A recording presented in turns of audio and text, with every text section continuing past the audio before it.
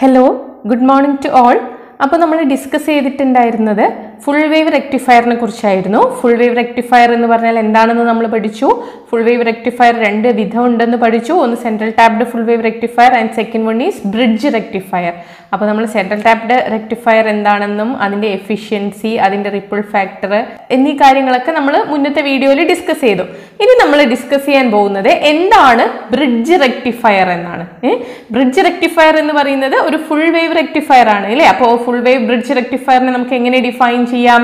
A bridge rectifier is an electronic circuit that converts input AC into DC over a complete cycle. അതായത് നമ്മുടെ full wave റെക്ടിഫയറിനെ നമ്മൾ എങ്ങനെ define ചെയ്തോ അതേപോലെ തന്നെ നമുക്ക് ബ്രിഡ്ജ് റെക്ടിഫയറിനെയും ഡിഫൈൻ ചെയ്യാം അല്ലെ. ബ്രിഡ്ജ് റെക്ടിഫയർ എന്ന് പറയുന്നത് ഒരു ഇലക്ട്രോണിക് സർക്യൂട്ട് ആണ്. ഈ ഇലക്ട്രോണിക് സർക്യൂട്ട് നമ്മൾ എന്തിനാണ് ഉപയോഗിക്കുന്നത്? ഇൻപുട്ട് എ സിയെ നമുക്ക് ഔട്ട്പുട്ട് ഡി സി ആക്കി കൺവേർട്ട് ചെയ്യാൻ ഉപയോഗിക്കുന്ന ഇലക്ട്രോണിക് സർക്യൂട്ടിനെയാണ് നമ്മൾ എന്ത് പറയുന്നത്? ബ്രിഡ്ജ് റെക്ടിഫയർ എന്ന് പറയുന്നത്. ഇവിടെ ഹാഫ് വേവ് റെക്ടിഫയറിൽ നിന്നും ബ്രിഡ്ജ് റെക്ടിഫയർ അല്ലെങ്കിൽ ഫുൾ വേവ് റെക്ടിഫയറിനുള്ള ഒരു വ്യത്യാസം എന്ന് പറയുന്നത് അത് ഒരു കംപ്ലീറ്റ് സൈക്കിളിനെ കംപ്ലീറ്റ് സൈക്കിൾ ഓഫ് എ സിയെ ഡി സി ആക്കി കൺവേർട്ട് ചെയ്യും. ഹാഫ് വേവ് റെക്ടിഫയറിൽ എന്താണ്? ഹാഫ് സൈക്കിളിനെ മാത്രമേ ഡി സി കൺവേർട്ട് ചെയ്യാൻ സാധിക്കുകയുള്ളൂ. എന്നാൽ ഒരു ഫുൾ വേവ് ബ്രിഡ്ജ് റെക്ടിഫയറിൽ ഒരു കംപ്ലീറ്റ് സൈക്കിൾ ഓഫ് എ സിയെ നമുക്ക് എന്താക്കി മാറ്റാം? ഔട്ട്പുട്ട് ഡി സി ആക്കി convert ചെയ്യാൻ പറ്റും. So we can define a bridge rectifier is an electronic circuit that converts input AC into DC over a complete cycle. ഇതാണ് നമ്മുടെ ഇൻപുട്ട് എ സി എന്ന് വിചാരിക്കാം. ആൾട്ടർനേറ്റിംഗ് കറണ്ട് നമ്മൾ ഇൻപുട്ട് എ സി നമ്മൾ കൊടുത്തു ഒരു റെക്ടിഫയറിൽ, ബ്രിഡ്ജ് റെക്ടിഫയറിൽ കൊടുത്തു കഴിഞ്ഞു കഴിഞ്ഞാൽ അതിന്റെ ഔട്ട്പുട്ട് ഡി സി ഫോം ഇങ്ങനെയാണ് വരിക. അതായത് കംപ്ലീറ്റ് സൈക്കിളിനെ നമുക്ക് ഔട്ട്പുട്ട് ഡി സി ആക്കി കൺവേർട്ട് ചെയ്യാൻ സാധിക്കും ബ്രിഡ്ജ് റെക്ടിഫയറിൽ. ഇവിടെ നിങ്ങൾക്ക് കാണാം ഇത് യൂണി ഡയറക്ഷനിലാണ് അല്ലേ. ഇനി the circuit diagram of A bridge rectifier is as shown below. ഈ കാണുന്നതാണ് ഒരു ബ്രിഡ്ജ് റെക്ടിഫയറിന്റെ സർക്യൂട്ട് ഡയഗ്രാം എന്ന് പറയുന്നത്. ഇവിടെ നിങ്ങൾക്ക് മനസ്സിലാവും, ഇവിടെ നമ്മൾ എന്താണ് ഒരു എ സി ഇൻപുട്ട് ഇവിടെ കൊടുത്തിട്ടുണ്ട് അല്ലെ. ആൾട്ടർനേറ്റിംഗ് കറണ്ട് പോസിറ്റീവ് ഹാഫ് സൈക്കിളും നെഗറ്റീവ് ഹാഫ് സൈക്കിളും അടങ്ങിയ ഒരു എ സി ഇൻപുട്ട് നമ്മൾ ഇവിടെ നൽകിയിട്ടുണ്ട്. ഈ കാണുന്നതാണ് ട്രാൻസ്ഫോമർ. പിന്നെ എന്തൊക്കെയാ ഇവിടെ യൂസ് ചെയ്തിട്ടുള്ളത്? 4 ഡയോഡ്സ് നമ്മൾ യൂസ് ചെയ്തിട്ടുണ്ട് അല്ലെ. ഇവിടെ ഡയോഡിന്റെ ഈ ഒരു ഭാഗം എന്ന് പറയുന്നത് പോസിറ്റീവ് എൻഡ് ആണ്. ഈ ഒരു ലൈൻ ഇട്ട ഭാഗം എന്ന് പറയുന്നത് നെഗറ്റീവ് എൻഡ് ആണ്. അതേപോലെ ഈ ഡയോഡ് D1ന്റെ പോസിറ്റീവ് എൻഡ് ഇതാണ്, നെഗറ്റീവ് എൻഡ് ഇതാണ്. ഈ D2 ഡയോഡിന്റെ പോസിറ്റീവ് എൻഡ് ഇതാണ്, നെഗറ്റീവ് എൻഡ് ഇതാണ്. D3 ഡയോഡിന്റെ പോസിറ്റീവ് എൻഡ് ഇതാണ്, നെഗറ്റീവ് എൻഡ് ഇതാണ്. പിന്നെ ഇവിടെ എന്താണ്? ഒരു ലോഡ് റെസിസ്റ്റൻസും കണക്ട് ചെയ്തിട്ടുണ്ട്. ഇവിടെ നമ്മൾ എ സി ഇൻപുട്ട് കൊടുത്തു കഴിഞ്ഞാൽ നമുക്ക് ഇങ്ങനെ ഡി സി ഔട്ട്പുട്ട് ഇവിടുന്ന് കിട്ടും. നമ്മൾ ഇവിടെ ലോഡ് റെസിസ്റ്റൻസിന് എക്രോസ് ആയിട്ടാണ് നമ്മൾ എന്തെടുക്കുന്നത്? ഔട്ട്പുട്ട് എടുക്കുന്നത്. ഇത് here 4 diodes and a transformer are used. No need of central tapped transformer. ഇവിടെ എന്തൊക്കെയാ യൂസ് ചെയ്തിട്ടുള്ളത്? D1, D2, D3, D4 എന്ന് പറഞ്ഞിട്ട് 4 ഡയോഡ്സ് യൂസ് ചെയ്തിട്ടുണ്ട്. ഇവിടെ ഒരു ട്രാൻസ്ഫോമർ യൂസ് ചെയ്തിട്ടുണ്ട്. നമ്മൾ സെൻട്രൽ ടാപ്ഡ് ഫുൾ വേവ് റെക്ടിഫയറിൽ നമുക്കറിയാം നമ്മൾ സെൻട്രൽ ടാപ്ഡ് ട്രാൻസ്ഫോമർ ആയിരുന്നു യൂസ് ചെയ്തിരുന്നത്. സെൻട്രൽ ടാപ്പിംഗ് ഉണ്ടായിരുന്നു. പക്ഷെ ഇവിടെ എന്തില്ല? സെൻട്രൽ ടാപ്പിംഗ് ഉപയോഗിച്ചിട്ടില്ല. പിന്നെ എന്താണ്? നമ്മളൊരു ലോഡ് റെസിസ്റ്റൻസ് ഉപയോഗിച്ചിട്ടുണ്ട്. ഇനി ഇതിന്റെ വർക്കിംഗ് എങ്ങനെയാണെന്ന് നമുക്ക് നോക്കാം. നമ്മൾ ഇവിടെ ഒരു ഇൻപുട്ട് എ സി കൊടുത്തു കഴിഞ്ഞാൽ നമുക്കറിയാം ആൾട്ടർനേറ്റിംഗ് കറണ്ട് ആണ്. അതിന് പോസിറ്റീവ് ഹാഫ് സൈക്കിൾ ഉണ്ടാവും, നെഗറ്റീവ് ഹാഫ് സൈക്കിൾ ഉണ്ടാവും. അപ്പൊ ആദ്യം തന്നെ നമ്മൾ പോസിറ്റീവ് ഹാഫ് സൈക്കിൾ കൺസിഡർ ചെയ്യാം. പോസിറ്റീവ് ഹാഫ് സൈക്കിൾ കൺസിഡർ ചെയ്യുന്ന സമയത്ത് ഇവിടെ എൻഡ് ഇ എന്തായിരിക്കും എന്നറിയോ? പോസിറ്റീവ് ആയിരിക്കും. എൻഡ് എഫ് എന്തായിരിക്കും? നെഗറ്റീവ് ആയിരിക്കും. നമുക്കറിയാം ഇതാണ് ഒരു ഡയോഡ്. ഡയോഡിന്റെ പോസിറ്റീവ് എൻഡ്, നെഗറ്റീവ് എൻഡ്. ഈ പോസിറ്റീവ് എൻഡിലേക്ക് ബാറ്ററിന്റെ പോസിറ്റീവും നെഗറ്റീവിലേക്ക് നെഗറ്റീവും കണക്ട് ചെയ്താൽ മാത്രമേ അതിനെ ഫോർവേഡ് ബയാസിംഗ് എന്ന് പറയുള്ളൂ. ആ ഒരു സമയത്ത് മാത്രമേ ഡയോഡ് എന്ത് ചെയ്യുകയുള്ളൂ? കറണ്ടിനെ കണ്ടക്ട് ചെയ്യുകയുള്ളൂ. അതിനു വേണ്ടിയിട്ട് ഈ ഡയോഡിന്റെ പോസിറ്റീവ് ബാറ്ററിന്റെ നെഗറ്റീവിനോടും ഡയോഡിന്റെ നെഗറ്റീവ് ബാറ്ററിന്റെ പോസിറ്റീവിനോടുമാണ് നമ്മൾ കണക്ട് ചെയ്തിട്ടുള്ളതെങ്കിൽ അവിടെ എന്താണ്? റിവേഴ്സ് ബയാസിംഗ് നടക്കുകയും അവിടെ ഒരു കറണ്ട് കണ്ടക്ഷൻ നടക്കാതിരിക്കുകയും ചെയ്യും. അപ്പോ ഇവിടെ ഫസ്റ്റ് കേസിൽ പോസിറ്റീവ് ഹാഫ് സൈക്കിൾ ആവുന്ന സമയത്ത് നമ്മൾ പറഞ്ഞു എൻഡ് ഇ എന്താണ്? പോസിറ്റീവ് ആണ്. എൻഡ് എഫ് എന്താണ്? നെഗറ്റീവ് ആയിരിക്കും അല്ലെ. അപ്പൊ ഈ പോസിറ്റീവ് ആകുന്ന സമയത്ത് പോസിറ്റീവ് ഈ ഡയോഡ് D1ന്റെ പോസിറ്റീവ് അല്ലെ. അപ്പൊ ഇവിടെ എന്താണ്? ഡയോഡ് D1 എന്തായിരിക്കും? ഫോർവേഡ് ബയാസിംഗിലായിരിക്കും. എൻഡ് ഇ ഇവിടെ എന്താണ് പോസിറ്റീവ് ആണ് അല്ലെ, D4ന്റെ നെഗറ്റീവിനോടാണ് കണക്ട് ചെയ്തിരിക്കുന്നത്. അപ്പോൾ ഈ ഡയോഡ് D4 എന്തായിരിക്കും, അത് റിവേഴ്സ് ബയാസിംഗിലായിരിക്കും. അപ്പൊ D1ൽ കൂടെ ഒരു കറണ്ട് കണ്ടക്ട് ചെയ്യും, D4ൽ കൂടെ കറണ്ട് കണ്ടക്ഷൻ നടക്കില്ല. ഇനി എഫ് എന്താണ്, എഫ് നെഗറ്റീവ് സൈഡ് ആണ് അല്ലെ, അപ്പൊ നെഗറ്റീവ് D2ന്റെ പോസിറ്റീവിനോടാണ് കണക്ട് ചെയ്തത്. അപ്പോൾ D2 എന്താണ്, റിവേഴ്സ് ബയാസിംഗിലാവുകയും അവിടെ ഒരു കറണ്ട് കണ്ടക്ഷൻ നടക്കാതിരിക്കുകയും ചെയ്യും. ഇനി D3 ഇവിടെ നെഗറ്റീവ് ആണ്, ഇവിടെ നെഗറ്റീവ് ആണ്, അപ്പൊ നെഗറ്റീവ്, അപ്പൊ ഇവിടെ എന്ത് വരും, ഒരു ഫോർവേഡ് ബയാസിംഗ് വരികയും D3 കറണ്ട് കണ്ടക്ട് ചെയ്യുകയും ചെയ്യും. അപ്പോൾ പോസിറ്റീവ് ഹാഫ് സൈക്കിൾ വരുന്ന സമയത്ത് കറണ്ട് കണ്ടക്ട് ചെയ്യുന്നത് രണ്ട് ഡയോഡ്സ് ആണ്, D1ഉം D3യും. അവ ഫോർവേഡ് ബയാസിംഗിലാവുകയും അവ കറണ്ട് കണ്ടക്ട് ചെയ്യുകയും ചെയ്യും. എന്നാൽ ഡയോഡ് D2ഉം D4ഉം ആ സമയത്ത് റിവേഴ്സ് ബയാസിംഗിലായിരിക്കുകയും ഈ രണ്ട് ഡയോഡ്സും എന്തായിരിക്കില്ല, കറണ്ട് കണ്ടക്ഷൻ നടത്തുകയില്ല. അതുകൊണ്ടാണ് നമ്മൾ 1 എന്ന് പറയുന്നത് ഇവിടെ ഇട്ടത്. അതായത് ആദ്യത്തെ ഹാഫ് സൈക്കിളിൽ കറണ്ട് കണ്ടക്ട് ചെയ്യുന്ന രണ്ട് ഡയോഡ്സ് D1 ആൻഡ് D3 ആണ്. അപ്പൊ അതിലെ കൂടെ ഒരു കറണ്ട് ഫ്ലോ ചെയ്യും. ഏത് രീതിയിൽ എന്നറിയോ, EAFC പാത്തിൽ ഒരു കറണ്ട് കണ്ടക്ട് ചെയ്യുകയും നമുക്ക് ഔട്ട്പുട്ട് DC ലഭിക്കുകയും ചെയ്യും. ഇനി നമ്മൾ നെഗറ്റീവ് ഹാഫ് സൈക്കിൾ പോകുന്ന സമയത്ത് എൻഡ് ഇ എന്താകും എന്നറിയോ, നെഗറ്റീവ് ആകും. എൻഡ് എഫ് എന്താകും, പോസിറ്റീവ് ആകും. അപ്പൊ എൻഡ് ഇ നെഗറ്റീവ് ആകുന്ന സമയത്ത് നെഗറ്റീവ് പോസിറ്റീവ് ഇവിടെ എന്താവും, D1 റിവേഴ്സ് ബയാസിംഗിലായിരിക്കുകയും അത് കറണ്ട് കണ്ടക്ഷൻ നടക്കുകയില്ല. ഇനി D4 നെഗറ്റീവ് ആണ്, ഇവിടെ നെഗറ്റീവ് ആണ്, അപ്പൊ നെഗറ്റീവിനോട് കണക്ട് ചെയ്യുന്ന സമയത്ത് ഇവിടെ D4 ഫോർവേഡ് ബയാസിംഗിലാകുകയും കറണ്ട് കണ്ടക്ട് ചെയ്യുകയും ചെയ്യും. ഇനി നമ്മുടെ എൻഡ് എഫ് ആ സമയത്ത് എന്താണ്, പോസിറ്റീവ് ആണ് അല്ലെ, അപ്പൊ പോസിറ്റീവ് D2ന്റെ പോസിറ്റീവ് ആയിട്ടാണ് കണക്ട് ചെയ്യുന്നത്. അപ്പൊ D2 ഫോർവേഡ് ബയാസിംഗിലാവുകയും ഈ ഡയോഡ് കറണ്ട് കണ്ടക്ട് ചെയ്യുകയും ചെയ്യും. എഫ് എന്താണ്, പോസിറ്റീവ് ആണ് അല്ലെ, അപ്പൊ D3 എന്താണ്, നെഗറ്റീവിന്റെ എൻഡിനോടാണ് എഫ് കണക്ട് ചെയ്യുന്നത് അല്ലെ. ഇവിടെ എന്താവും, പോസിറ്റീവ് നെഗറ്റീവ് വരുന്ന സമയത്ത് റിവേഴ്സ് ബയാസിംഗ് വരികയും D3 കണ്ടക്ട് ചെയ്യാതിരിക്കുകയും ചെയ്യും. അപ്പോൾ സെക്കൻഡ് ഹാഫ് സൈക്കിൾ, അതായത് നെഗറ്റീവ് ഹാഫ് സൈക്കിളിൽ നമ്മുടെ D2ഉം D4ഉം ആണ് കണ്ടക്ട് ചെയ്യുക. അതുകൊണ്ടാണ് 2 ഇട്ടത് കേട്ടോ. ഫസ്റ്റ് ഹാഫ് സൈക്കിളിൽ D1 D3 ആണ് കറണ്ട് കണ്ടക്ട് ചെയ്യുക, ഫോർവേഡ് ബയാസിംഗിലായിരിക്കും. ഇവ രണ്ടും റിവേഴ്സ് ബയാസിംഗിലായിരിക്കും, കറണ്ട് കണ്ടക്ട് ചെയ്യില്ല.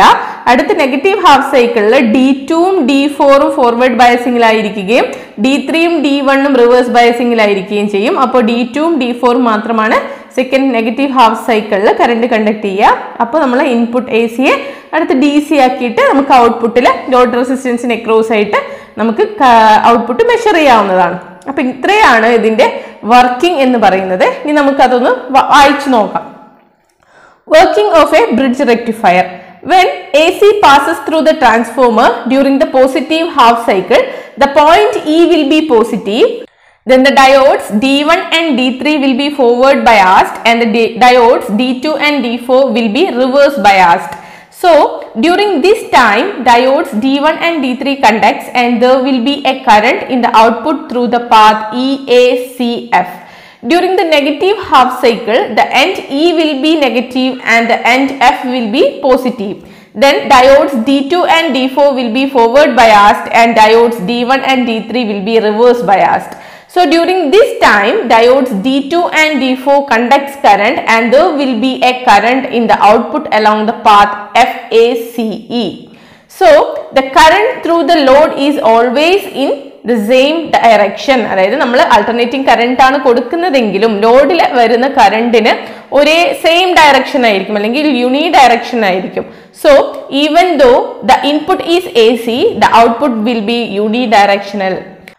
Output current is not correct DC but in the form of pulsating current. നമ്മൾ നേരത്തെ പറഞ്ഞിട്ടുണ്ടായിരുന്നു, നമ്മൾ റെക്ടിഫയറിൽ കൂടെ നമ്മൾ ഇൻപുട്ട് AC കൊടുക്കുകയും റെക്ടിഫയർ അതിനെ ഔട്ട്പുട്ട് DC ആക്കി മാറ്റുകയും ചെയ്യും.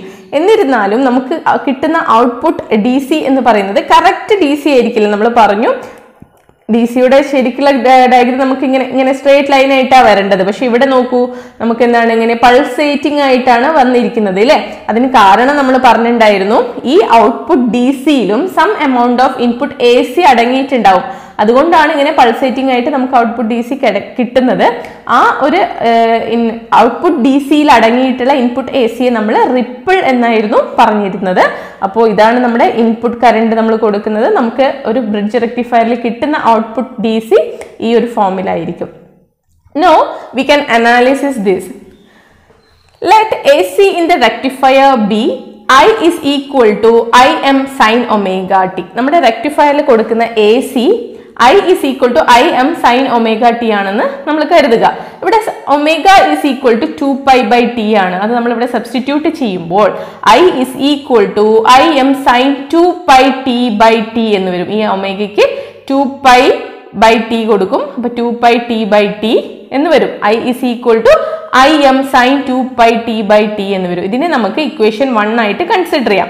So DC component of AC നമ്മൾ central tapped full wave rectifier പറഞ്ഞ സമയത്ത് അതൊക്കെ എന്താന്ന് പറഞ്ഞിട്ടുണ്ടായിരുന്നു.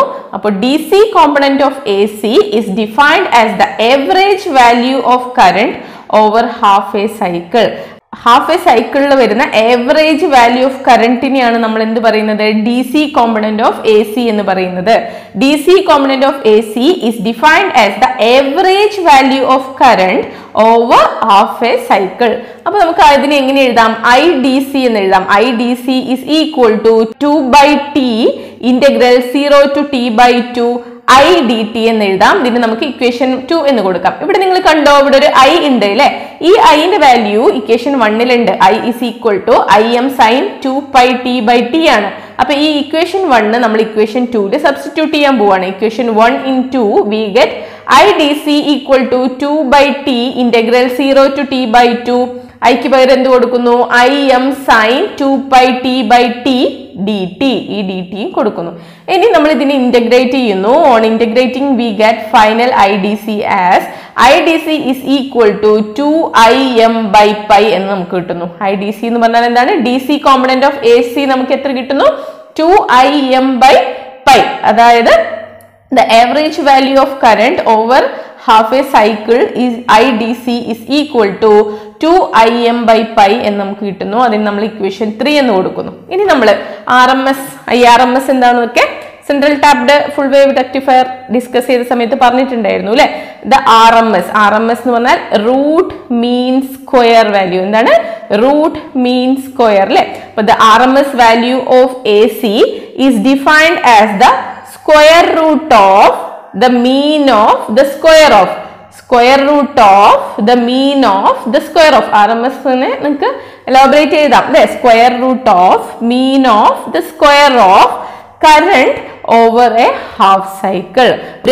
ഓവർ ഹാഫ് എ സൈക്കിളിൽ വരുന്ന square root of mean of the square of കറന്റിനെയാണ് നമ്മൾ എന്ത് പറയുന്നത്? IRMS അല്ലെങ്കിൽ RMS വാല്യൂ ഓഫ് AC എന്ന് പറയുന്നത്. അപ്പൊ നമുക്ക് IRMS എങ്ങനെ എഴുതാം? IRMS equal to 2 by t integral 0 to t by 2 I square dt എന്ന് എഴുതാം. ഇതിന് നമുക്ക് ഇക്വേഷൻ 4 എന്ന് കൊടുക്കാം. അപ്പൊ I-ന്റെ വാല്യൂ നമ്മൾ equation 1-ൽ എഴുതിയിട്ടുണ്ടായിരുന്നു. I is equal to Im sin 2 pi t by t equation 1 അല്ലെ? അപ്പൊ ഇക്വേഷൻ 1 in 4 we get ഈ I-ന്റെ സ്ഥലത്ത് നമുക്ക് Im sin 2 pi t by t substitute ചെയ്യും. അപ്പൊ എന്ത് വരും? IRMS is equal to 2 by t integral 0 to t by 2 Im sin 2 pi t by t the whole square. ഇവിടെ I square ഉണ്ട് അല്ലേ? the whole square dt എന്ന് വരും. ഈ ഒരു ഇക്വേഷൻ ഇന്റഗ്രേറ്റ് ചെയ്തിട്ട് നമുക്ക് ഫൈനലി എന്ത് കിട്ടും? On integrating we get IRMS is equal to Im by root 2 എന്ന് കിട്ടും. ഇതിനെ നമുക്ക് എന്താക്കാം?